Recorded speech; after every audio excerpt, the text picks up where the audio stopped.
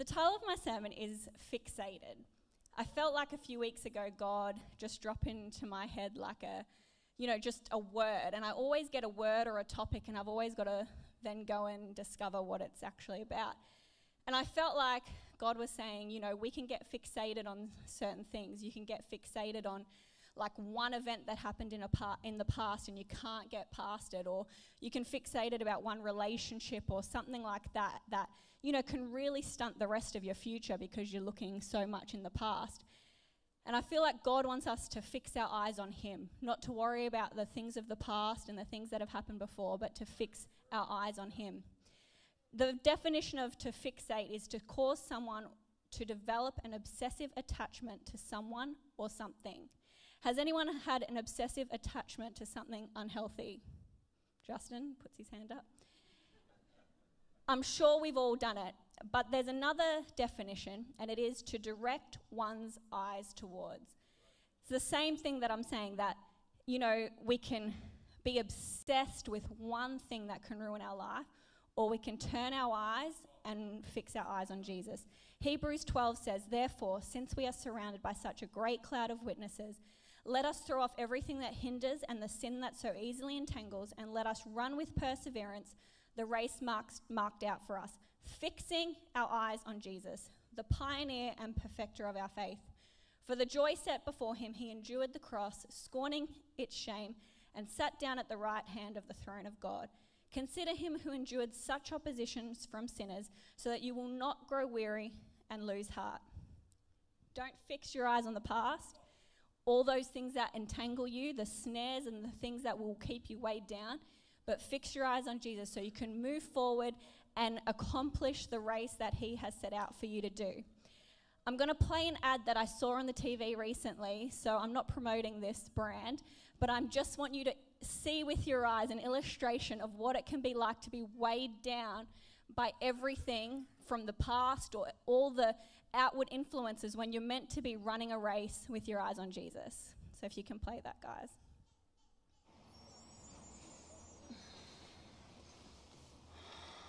You remember I'm picking Bex up from school, right? The JCR's due Friday, so I'll finish everything I need to do at my end and I'll CC it to you. Which font should we use? Are you going to video chat this weekend? Your dad and I'd love to see the kids. We've forgotten what they look like.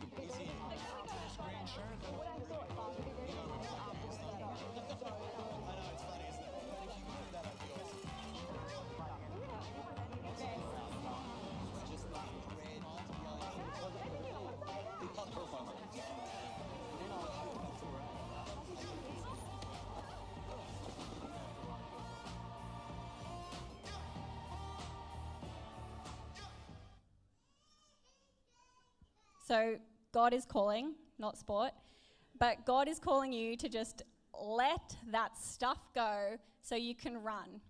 So that word fix your eyes on Jesus, that word means to look away from all else, to fix your gaze. So stop looking at all that other stuff. Just stop looking and fix your eyes on Jesus. When I was about 10, I had an incident that happened at school where a boy threw super glue at my eye and it super glued one of my eyes shut together. Now, you would think that's impossible, but trust me, it happened. I have a photo to prove it. This is me as a 10-year-old with my eye super glued together. Someone drew an eyeball on it, so I looked extra special. And I had to have a tissue behind it to get all this, like when the glue would start to seep, and it was really a wonderful time of my life walking around with that on. But what I'm trying to illustrate with that is that something happened in my life that caused my vision to be stuck. A situation caught me off guard and I could not see past it, literally could not see past it. It happened to the eye that I couldn't wink with. You know how I can only wink with one. And it happened to the other one. So I thought I was completely blind. It was very hard for me to see anything. And people would come up to me and say, "Are you worried that you won't be able to see when, it gets, are you worried glue got in your eye?" And I was like, "I wasn't until you said that. Thank you very much." And then I was very, very concerned about my eyes, whether I would even see again. It was like so impossible to get past that actual event that happened. But I was determined that that event would not, hinder the rest of my life, that I would see again. So I was like, I'm getting rid of this. And so we went to the hospital, like when it first happened, and they said, you've got two options. We can slice your eye in the middle and you can have a second slot, or you can just put water on it for a few weeks and wait for the glue to dissolve. So I thought, I'll put water on it for 2 weeks and wait for the glue to dissolve. I don't want two eyelids. Bit strange. So eventually it came unstuck. The glue dissolved, it came unstuck. I could see again, but for the next few weeks, every time I would go to sleep and wake up, or any time I'd blink, the remnants of the glue would keep it stuck together and I would have to pull it apart again. And it's like us, we can have gone through an event. You finally get out of the event, but your vision keeps trying to get back to that event that happened. The glue's trying to make you stay in that negative situation. And you've got to determine, no, I'm going to put the water on the glue and get rid of it completely. And in the Bible, water, river always represents the Holy Spirit. So put two and two together, let God in, the glue will go. So do not get fixated in one spot from one event that will stop you from moving forward. Fix your eyes on Jesus so that you can keep going. Everyone talks about 2020 vision, how it was going to be, 2020 is going to be such a year of vision, and that kind of went downhill. But if you think about it, 2020 has been a year of focus. It's been a year of, taking all that extra stuff away and causing you to really only be with people that, matter. You were kind of stuck with your family. You kind of only had God. You didn't have to do all those extra things. It was actually a good time of focusing back to what the essential things are and getting rid of all the other junk, which is what we really need to do in life, not just in, that thing that we got all housebound, but in the spiritual realm as well. We need to focus on what is important and let go of the rest of the junk. Philippians 3:13 says, brothers and sisters, I do not consider myself yet to have taken hold of it. But one thing I do, forgetting what is behind and straining towards what is ahead, I press on towards the goal to win the prize for which God has called me heavenward in Jesus Christ. 2 Corinthians 5:17, therefore, if anyone is in Christ, the new creation has come, the old has gone and the new is here. And Isaiah 43:18 says, forget the former things. Do not dwell on the past. See, I am doing a new thing. Now it springs up. Do you not perceive it? I am making a way in the wilderness and streams in the wasteland. Every scripture that I found that talks about going forward was preceded by saying, let go of the past. For you to go forward, you got to let go of the past. You got to dump all those people that are trying to hang on to you, those past relationships that have still got their claws into you that you're always looking back on, or something that you did, a mistake, things like that. You've got to let those things go so that you can move forward and win the prize. Amen? And you might be sitting here saying, I don't have anything. There's nothing I'm even focused on in the past. I'm a free agent. But this is still for you. You still need to fix your eyes on Jesus and fix your eyes on the right things so you don't get distracted in the future. There's still complications and there's still obstacles that will come up against you in your life. So you need to just stay focused so they don't derail you as well. Adam and Eve had the best thing going, but they fixated on the one thing God told them not to fixate on, right? Genesis 2, verse 8 to 17.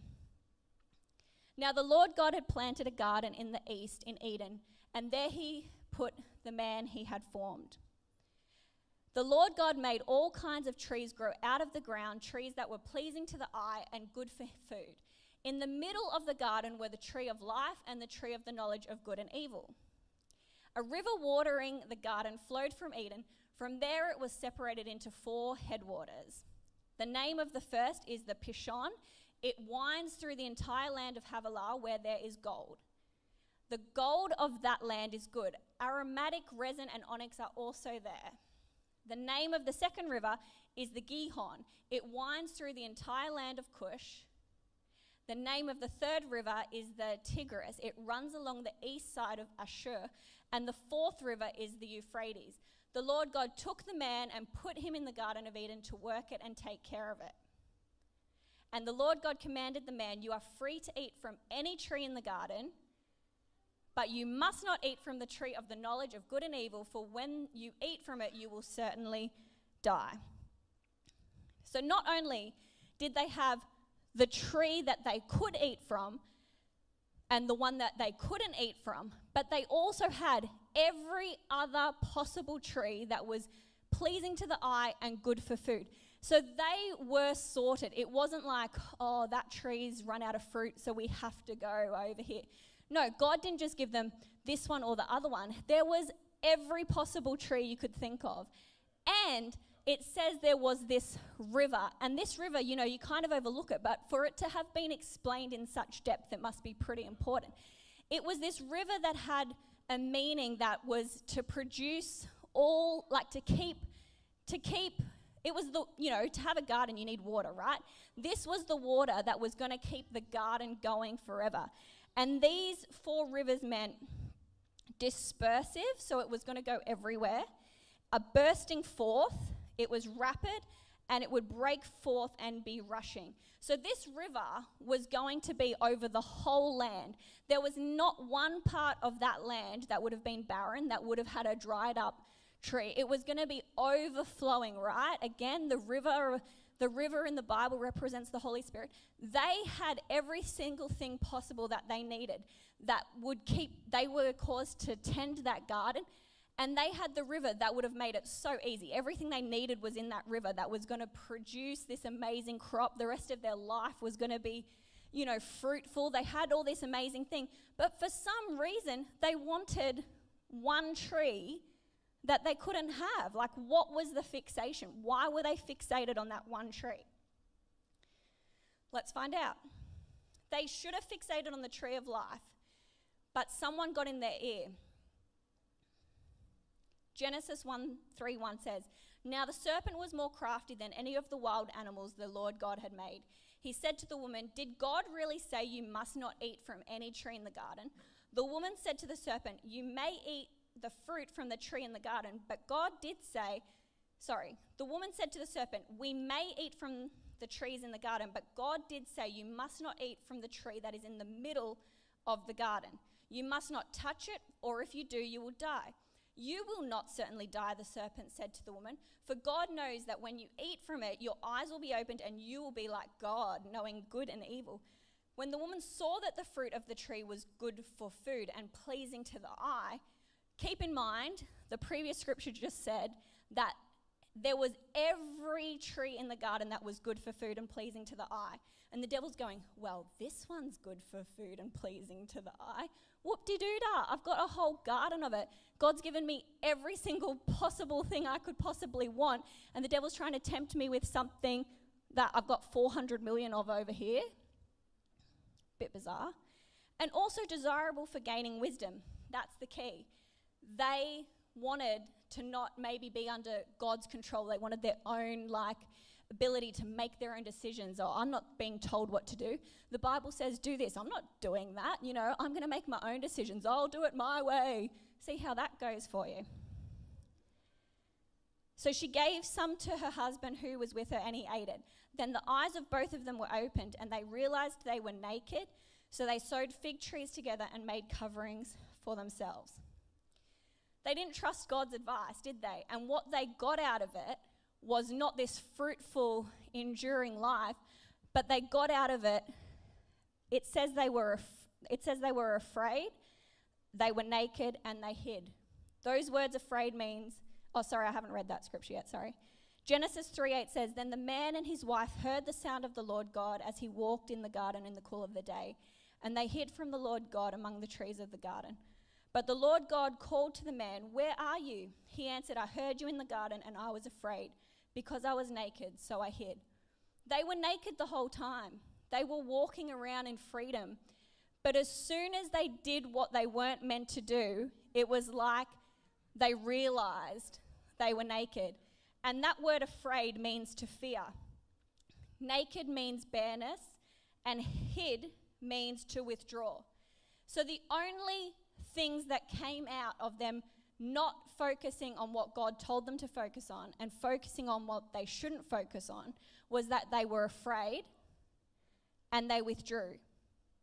How many times do we focus on the wrong thing and we think, oh, this will be good, but it actually leaves you afraid of the future, withdrawing, you don't want to see anyone because there's shame, you feel your nakedness, because you were dwelling on the wrong thing. But if you dwell on what God's telling you to dwell on, himself, and looking forward and focusing on him, fixing your eyes on Jesus, not on what's behind, not dwelling on your past, you'll come out with freedom and this fruitful life instead of being ashamed and, secluded and I don't want to see anyone. I don't want anyone to know what I've done. I've done the wrong thing.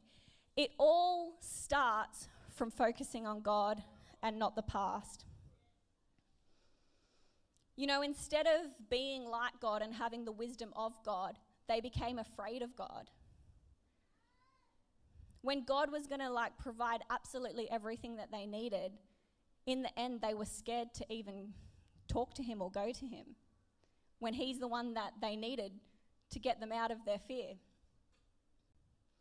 In Joshua 24:15 it says, "But if serving the Lord seems undesirable to you, then choose for yourselves this day whom you will serve, whether the gods your ancestors served beyond the Euphrates or the gods of the Amorites in whose land you are living. But as for me and my household, we will serve the Lord." These are those immovable things that you can place over your life and over your family and declare that these are the things that our family will be fixated on.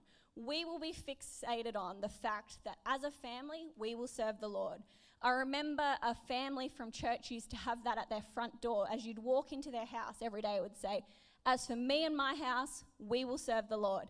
I've got a little plaque behind a lot of kids' artwork that says, "As for me and my household, we will serve the Lord," because that made such a strong conviction in me as a kid seeing someone else's family say, "This is an immovable thing. I'm loud and proud to wear it out the front of my house, that this is something that we will do." As a family or as a single, as for me, I will serve the Lord. I will go to church.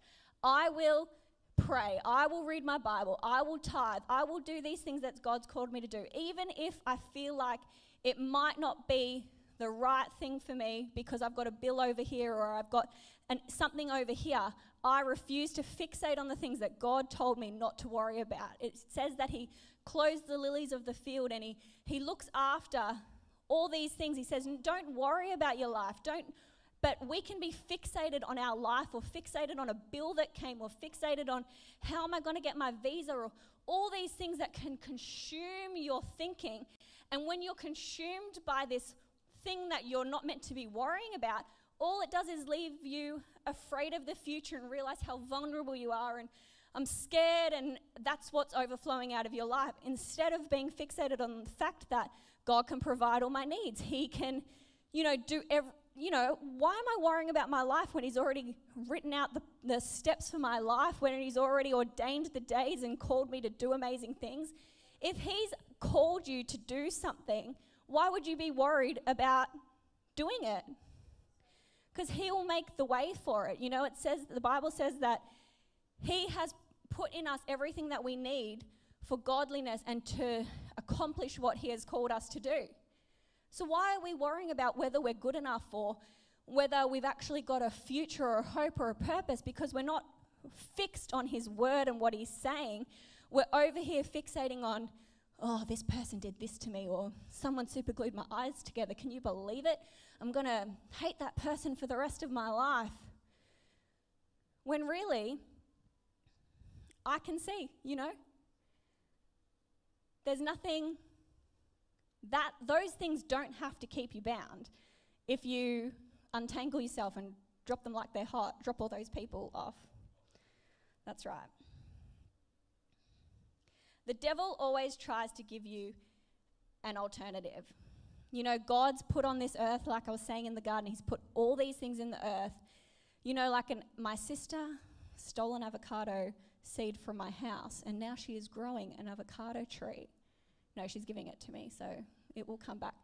But God has put the ability to recreate amazing things out of what he's put on the earth for us. All we need to do is like water it, focus on it, and it will grow and produce fruit. Whereas the devil provides these sugary alternatives like avocado dip filled with sodium, potassium, and whatever it is. They might be good things, but it's like, oh, have an avocado dip, when you could have an avocado and then take the seed and produce another one, and then take the seed and produce another one, and be like this fruitful person. Or, I said in the morning service, and Justin told me not to say this, but Justin looks at pineapple lumps and goes, oh, this is so healthy. It's related to a pineapple. But a pineapple lump, I'm sure, has no actual pineapple in it. And it is not healthy. It is just going to make you feel afraid to look in the mirror. It's going to make you hide. It's going to make you self-conscious and aware of your bareness. But really, a pineapple, I'm sure it is good for things. I'm sure there are many reasons why you should have a pineapple. And, it is. It's really refreshing, especially if you're in Queensland. Do you know what? When I was in Victoria, I was on my oval at school and I had an apple and I got the core and I thought, I wonder if I plant this seed, like this core. I must have heard something. So I dug a hole in the middle of the school oval, literally in the middle, because I thought this would be entertaining during rugby season. So I dug a hole, planted the seed, watered it and covered it, and then moved to Queensland. Didn't think about it for years. Then like 15 years later, I was preaching at youth one day and I thought, I'm going to go on Google Maps and see if my tree ever grew. Lo and behold, there is a flipping tree in the middle of the school oval. I should have prepared it to show you, but if you Google Valley Christian Community School in Morwell, Victoria, you will see a tree in the middle. I couldn't believe it, God just watered it, few weeks for 15 years, and it just grew because that's what the water, the river of God, it produces fruit, it bursts forth, it disperses over. It's not discriminatory about what you look like or who you are. It will just produce fruit if you just, plant things and let God do with it what he wants. You don't need to be focused on, oh, I've got to do this, I've got to do this, I've got to do this, I've got to do this. When you just give things to God, it produces fruit and does amazing things in your life. So don't get distracted by these sugary alternatives, People saying, oh, look on this app for a girl, or I don't know, whatever. Look at this drug will make you feel good, and God's over here going, I'll make you feel good. Just focus on me. I've got everything. That's just a sugary alternative. If you want to be off your head, I'll make you off your head, but in a good way where you don't lose your brain cells, but you can actually come out of it with wisdom instead of brain damage. So focus on the Lord is what I'm trying to say. Don't focus on things that God's saying, don't focus on this because it would lead to disaster. And you're like, but I want wisdom. I want to make my own decisions. So I'm going to focus on these girls or this drug or this negative situation or this past event that someone did this to me, and I'm not letting it go. I'm going to talk about it to every single person that I meet for the rest of my life. When you meet me, the first thing I'm going to say is, that person left me. Okay? Deal with it, because I've got a chip on my shoulder. No, that is only going to slow you down. You're going to be running like a elephant when you could be free and finishing the race and doing everything God's called you to do. Isaiah 50 verse 7. This is Jesus talking. He is always our example, isn't that right? He's always our example. When you're thinking, oh, well, Jesus didn't have to deal with this or this or this or this. I tell you what, he dealt with a lot of annoying people. And in Isaiah 50 verse 7 it says, I offered my back to those who struck me, and my cheeks to those who tore out my beard. I did not hide my face from scorn and spittle, because the Lord God helps me. I have not been disgraced, therefore I have set my face like flint, and I know that I will not be put to shame. So even though he could have been fixated on, that person spat on me, that person pulled out my beard, that person didn't look at me at church, they actually threw a stone at me.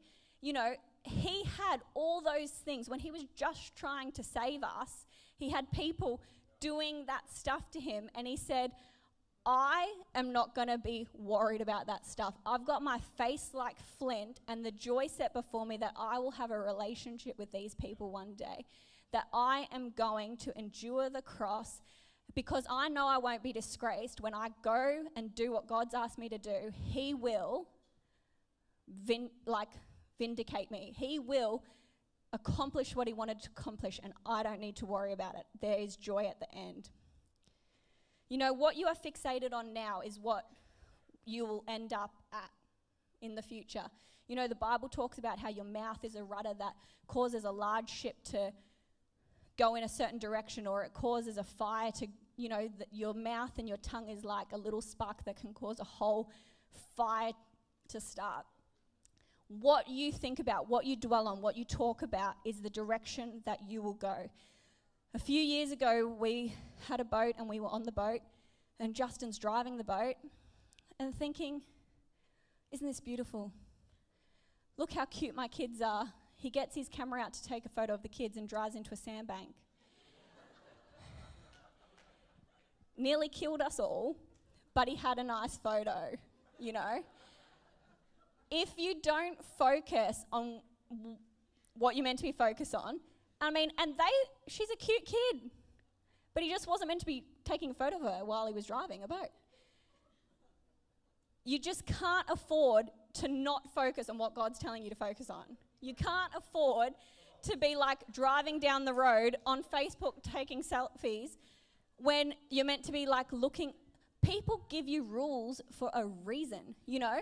Like God's saying, don't look at that stuff, let it go so you can go ahead. And you're like, no, but I need to focus on it because if I don't focus on it, no one will feel bad for me. You know, who cares?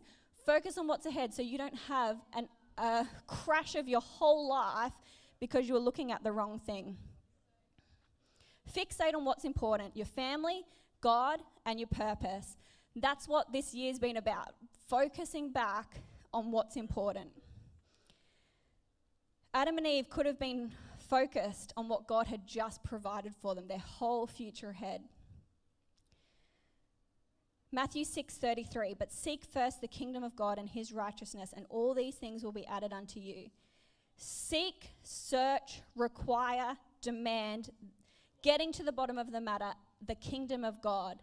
You know, I broke down the word, took a long time to do this, but I split it down the middle and it says, fixate.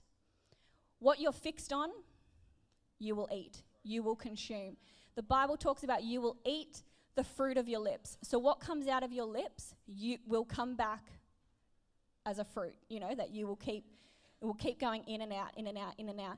If you, that's in Proverbs 13:2. If you are so focused on something, you will eat the fruit of that.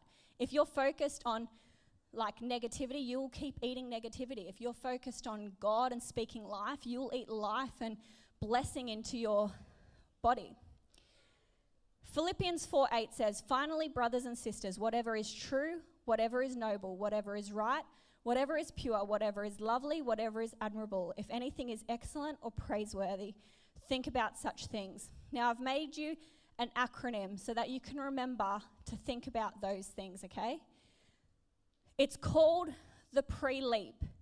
If you want to not be stuck and move forward, this is the precursor to leaping forward, to being jolted forward. Are you ready? It's just from that scripture, so you can guess them pretty easily. You got to think about what's true. What's true means what can't be hidden. Adam and Eve thought about what God told them not to think about, and they had to hide it. You know, if you, Pastor Dave used to always say, if you can't do it in the church foyer, you probably shouldn't be doing it. If you're thinking about something that you've got to hide from people or hide from God, then I'm telling you, you shouldn't be thinking about it, right? The next one is, what is honorable? Honorable means to be in awe of, to be honest. Don't think about questionable things. Don't think about, if someone's told you something that's not true over your life, if someone's told you, you are disgusting, or you will never amount to anything. Is that true? Is that honorable? Is that something that is honest from God? No, so don't think about it. The next one is excellent. Excellent means to have moral goodness. If it's something that's not morally good, don't think about it. We all know what that stuff is. Don't think about it. The next one is what is pure. Pure means to be perfect, to be clean. Don't think about impure things. The next one is right, which means righteousness, approved by God. If you're thinking about something and you think, would God approve this? Then you probably shouldn't be thinking about it. Now, I tried to come up with a few acronyms. One was TRAPLANE, which didn't really make sense. One was plain something, didn't make sense. So excuse me, I had to repeat the E 3 times. So to make sense, we are thinking about what's excellent again. Moral goodness, come on. What is morally good? Okay, next one. Lovely. Lovely means to be pleasing, acceptable, and grateful. Worth the effort to have and to embrace. If you're thinking about something or someone, are they worth the effort to have and embrace? Are they acceptable, pleasing? Will you be grateful long term to have that person in your life?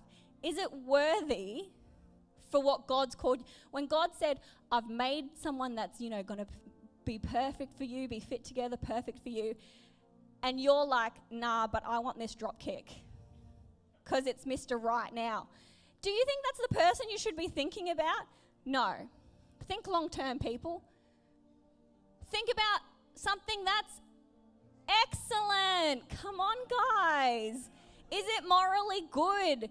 Or is this morally bad? Is this something that's really going to ruin your life? Well, stop thinking about it. Why would you want to think about it? This is your life. Why would you want to ruin your own life when God's telling you, I've got everything you need. I've got what you need for your future. I've got what needs to get rid of your past. I've called you with a purpose. I listened to every cry. I'm close to the brokenhearted. But you're like, no, but I want to think about idiots.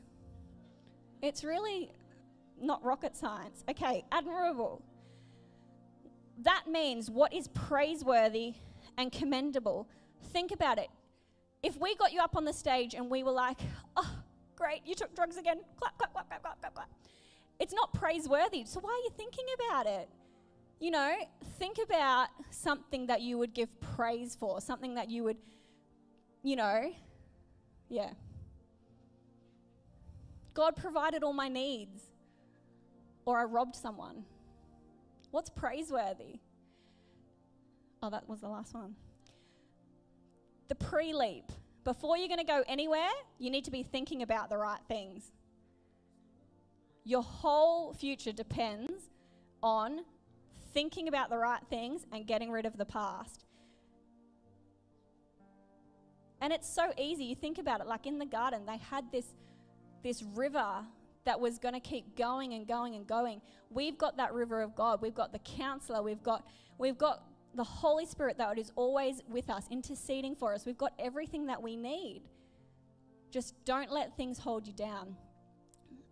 Is the band here?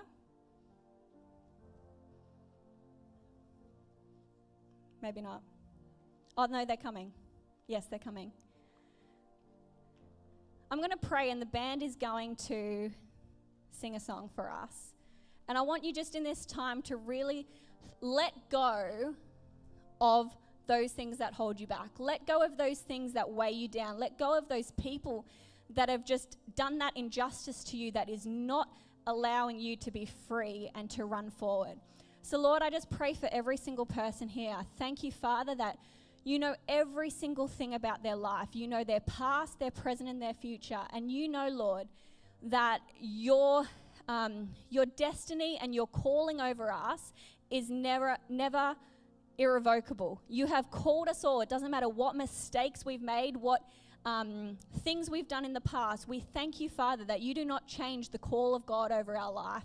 And we just pray for a freedom this morning, that people would not be bound in the shame and the fear and all the things that the devil's tried to hold us back with. But Lord, people would be free to run the race with endurance, to keep their eyes focused, not to focus on the left or the right, the tree that they shouldn't touch, but Lord, focus on the beautiful garden that you have in front of us, the richness of everything that you've given us, to live an amazing life and have amazing families and do amazing things for you, Lord. And I just thank you for your joy.